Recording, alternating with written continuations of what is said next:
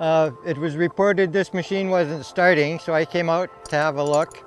First thing you do, of course, is try to start it. You put the key in the ignition, turn it. Batteries are so dead the dash lights won't even come on. So we'll have a look at the batteries and see what we can figure out. Okay, the battery compartment is underneath this door.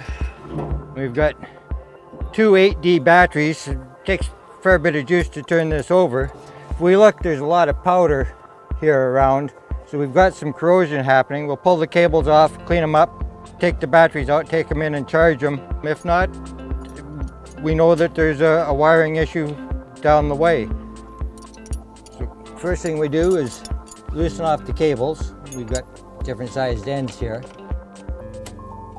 Now when you're doing this, it's always best to unhook the ground first, because that way, once the ground's unhooked, nothing will spark. Even if you go from the positive to metal, there's no circuit, you get no sparks.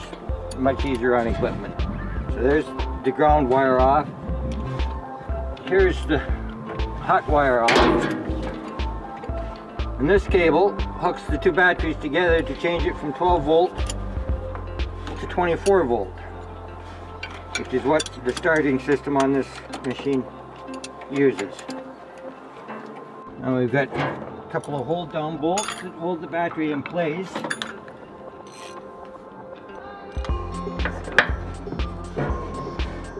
And they haven't been out for quite a while. Okay, now we lift out the clamp that holds the batteries in place. Set that aside. And now the batteries themselves can come out. They're fairly hefty sized batteries.